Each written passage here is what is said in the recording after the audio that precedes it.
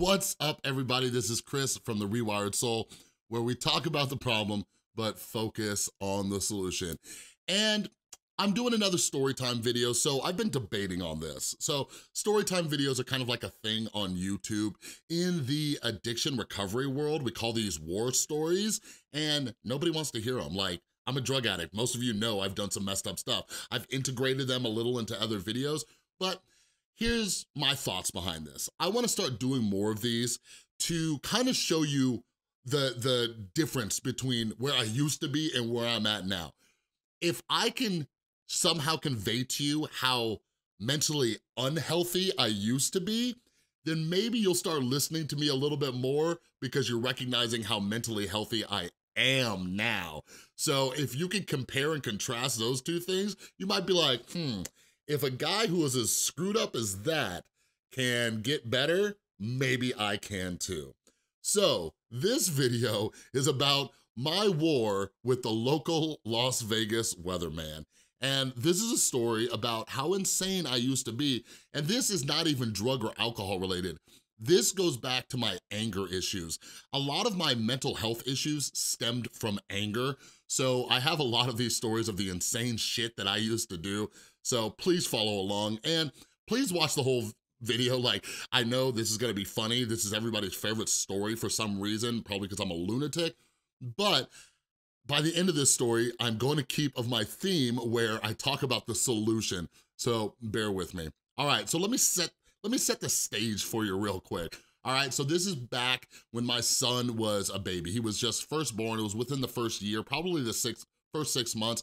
I had a job, lost it. It was in 2009 when the economy was crashing. The dealership I was working at had massive layoffs and it eventually shut down. So I was a stay-at-home dad. And something that I did as a stay-at-home dad while my son's mom was out working was I would sit and watch the news like all day long, just all day long. I would watch morning, afternoon, night news, and I started to hate the weatherman. I hated the weatherman so much. So here in Las Vegas, pretty typical, it's hot. It's hot in the summer, right? But we also get like flash floods. And not a lot of people know this, but we do get flash floods. My high school apartment actually got flooded. I lost like pretty much everything that I had owned up until high school, all gone from a flood, all right? So watching the weatherman, I used to get so mad. I used to get just so angry because I would watch the forecast either the night before or that morning and they'd be like, all right, we got sunny skies today, right? And then that afternoon, it is just pouring rain. Or they say, you know, it's gonna be 90 degrees today and then it's like 110. And I would sit there and I would watch the morning forecast and it would be completely wrong. And then in the afternoon, the weatherman would just hop on and then he would just be like, well, looks like it's raining outside, so make sure you wear your jackets. And I'm like, this motherfucker isn't even gonna apologize. He's not even gonna say sorry to his audience. He's just gonna act like he didn't poorly predict the weather this morning. And that kind of stuff infuriated me. I hated the fact that this guy, especially because I hated the world, I hated the fact that this guy was getting paid a ton of money to basically just be wrong. Like, I was like, what good are you? What good is a weatherman if you can't even accurately predict the forecast, especially with all these machines, and they talked about this Doppler thing they have, and I was just like, why do they even pay you? And you're just so unapologetic. So the weatherman in particular was this guy named Darren Peck here in Las Vegas. If any of you are local to Las Vegas, you might remember Darren Peck, and I'm hoping what I did didn't run him out of Las Vegas. But anyways, one of the things that made me so mad was whenever they would introduce Darren Peck, they'd be like, and this is Darren Peck. He is a member of the National Meteorologist Society. So like Darren Peck was put on this pedestal of being like the weather dude in Las Vegas, right? Member of the National Meteorologist Society, right? So when he was wrong, I'm like, what good is this National Meteorologist Society if dude can't even predict the weather? And then at the end of the segments, they would be like, you know, for all the news team members, they were like, hey, here's our emails if you ever want to reach out and talk to us, So Darren Peck had his email address on there, and all this rage was building up in me for so long that I finally decided to send Darren Peck a very angry email. And this was back in 2009, and my girlfriend, she thinks it's a hilarious story. My clients always think it's a hilarious story. And today I was like, I wonder if that email is still in my sent emails. And I looked it up, and it is. So what I'm gonna do now is we're gonna read it together. And as I read it, I'm going to point out my insanity, and we're gonna talk a little bit about it.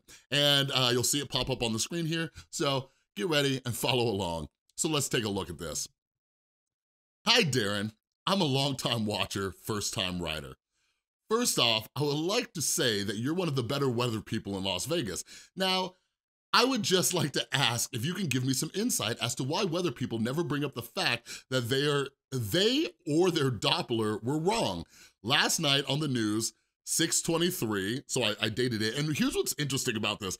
6/23 was actually my birthday. Like, why was I so angry on my birthday? So anyways, last night on the news, 6/23, the forecast was a clear day with clouds coming in late the following night from Arizona that may or may not hit Vegas. Next thing you know, it's pouring in certain areas of town in the middle of the afternoon today, 6/24. And the forecast is now that tonight, it is going to be clear skies after this last bit of moisture passes through the southwest part of town. Like, see, I paid attention to that weather, okay? So here's where it gets ridiculous. All right, so I just wanna know, what kind of school you all go to in order to become a weather person. It really seems like you all just play a guessing game on a day-to-day basis and just kind of sit there and don't really care if you're right or wrong. Like, why am I so mad? Do I care if you're right or wrong? Not always. But sometimes when I am worried about whether my child and his mother are going to get surprised by these sudden showers when the forecast was clear skies.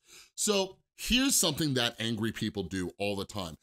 We manipulate the situation and we give these extremes, like we try to justify our anger. So what I was doing here is a manipulation to justify my anger. I'm trying to use the excuse of my son and his mom, and this is why I'm angry. Like, that really wasn't it. That really wasn't it. I know what I was thinking back then. I was just upset that this guy was wrong and was completely unapologetic about it. So ask yourself if you do this when you're angry, all right? Pull in other people to make your story a little bit more extreme. Anyways, it says, other than that, I wanna know how much you guys get paid to play this guessing game on a day-to-day basis, and whether or not you get some sort of bonus from the station on the off chance you actually get the forecast correct. Sorry about my rants, Darren. Love ya, love what you do, but for some reason, I have never really respected weather people because it is very rare that I see they are correct. Your fan, Chris Boutte. Like, what? Why would I end it like that? Your fan, Chris Boutte. And like, does this weather guy, and that's the thing too, so many of us are so selfish and self-centered, like we actually think these people care. Like the reality is, Darren Peck probably never even read this email, or if he did, he probably just brushed it off, right? But like, does this guy really care about the respect he gets from one of his viewers? Most likely not, but it gets better. I added a PS. PS, why do all the weather people in Vegas get happy when it's going to be over 100 degrees in town? Only two things come from that. People being miserable and morons leaving their kids in cars unattended. You should all look very sad when the temperature is going to be that high. The only really good thing that comes from it is that Money Tree makes donations. I had to throw that in there. But yeah, that's like a thing. Like weather people in Las Vegas, they get all like cheery, like, hey, it's gonna be 110 degrees today. And like, to me, like, that's not a fun time.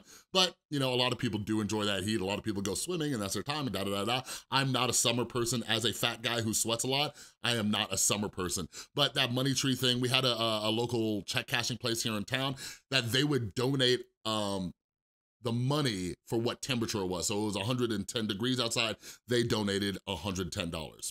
So that's what it was. But anyways, all right, so that was my rant towards Darren Peck. And yeah, on the off chance that Darren, you somehow stumble across this video, this is my formal apology to you for being a psychopath, all right? But anyways, like I mentioned at the beginning of this video, there is a moral to this story, and like, that's the thing. So where I'm at today, these things don't bug me that much, right? Like for my own mental health, I really have to prioritize what I'm going to get upset about.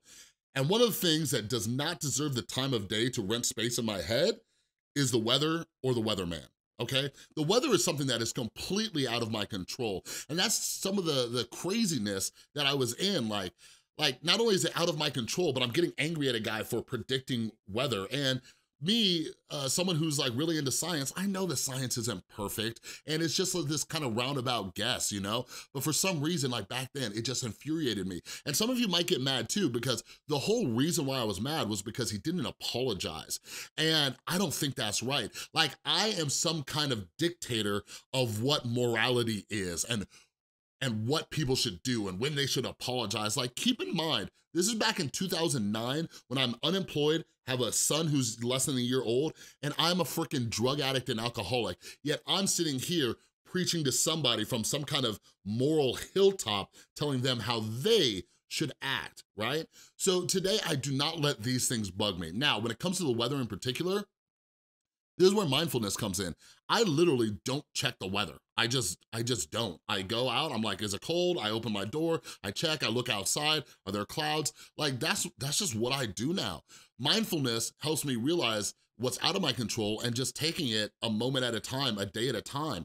The only time I really like look at forecasts is if I'm traveling, and even still, you know, I don't travel around the world, or I'm not going to the East Coast where it's snowing right now or anything like that. But you know, some of you have heard like the news makes you miserable, and like I have to be mindful of the things that upset me for really dumb reasons, and I don't get involved in them anymore. Like when I don't pay attention to them, like I don't have a reason to get angry. This doesn't mean that I don't stay in touch, stay up to date with the news. Some of you have seen my other videos where I talk about news stories, but there's certain things that I just don't let rent space in my head, and that's to keep my sanity and my serenity. This happiness, this smile you see on my face right now, I don't get involved with things that irritate me on a regular basis, right? But on the other hand too is meditation, mindfulness, my medications also keep me a lot more stable and balanced.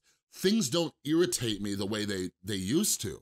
Like, think about it. I wrote a weather guy an angry email, right? Like today, like I look at things and I'm able to show empathy, I'm able to show compassion. I'm able to, you know, just put myself in that person's shoes and be like, wow, does this person really deserve to be attacked right now? You know what I mean? So anyways, hope you enjoyed my insane story about the weatherman. Real quick side note, the last time I told this story, I was at my mom's treatment center in California, and I was going over anger with her clients. I was doing a group for them. And as I was telling this story and everybody's laughing, they were laughing a lot harder than the usual laughs that I get. And one of the clients in that room was the local weatherman. So that was a really awkward moment. So I was able to make an apology to him on the off chance that Darren Peck never sees this video.